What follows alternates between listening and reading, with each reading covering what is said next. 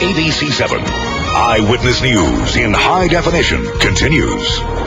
Putting the brakes on runaway film and TV production, that's the aim of new tax incentives as Hollywood struggles to keep cameras rolling and keep jobs from leaving the state. Welcome back. I'm Ellen Leva. I'm David Dono. This is Eyewitness News at 4:30. Faced with mounting job losses, a new effort is underway to help Southern California's hard-hit film and TV industry. Eyewitness News reporter Sid Garcia is live in Hollywood, where a brand new tax incentive appears to be keeping a lot of industry jobs right here in Southern California. Sid? David and Alan, 40 states already have tax incentive programs in place to lure Hollywood to their parts of the country. California earlier this year became the 41st. Here's what they're hoping to happen up in Sacramento, that the $100 million a year in tax incentives over the next 5 years will not only generate thousands of jobs, but billions of dollars in revenue for the state of California.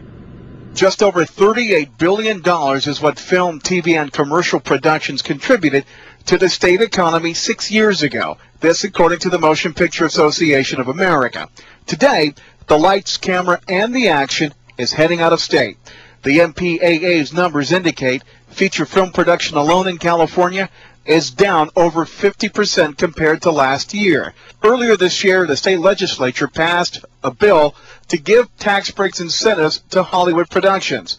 Well, now more than 24 film projects have agreed to stay in California. But without an incentive program, California is not even in the game. Now we're back in the game, and we're telling the rest of the country we're going to compete to keep these jobs here in California. The economy of California will receive a positive impact of $2.5 billion as a result of the first $100 million of tax credits. 40 other states offer tax breaks to film production companies. The one I'm most worried about, of course, is New Mexico, because they want to build up they're building a crew base. They have state-of-the-art sound stages. They are very serious about this.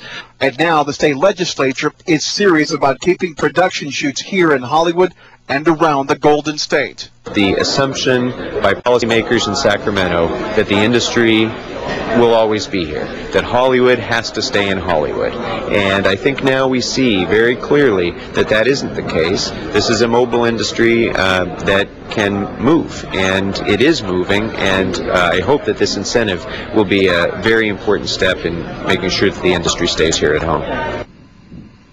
The big winner in the incentive package could be the San Fernando Valley. According to one industry analyst, about 60% of Hollywood production jobs take place in the Valley area of the city of L.A.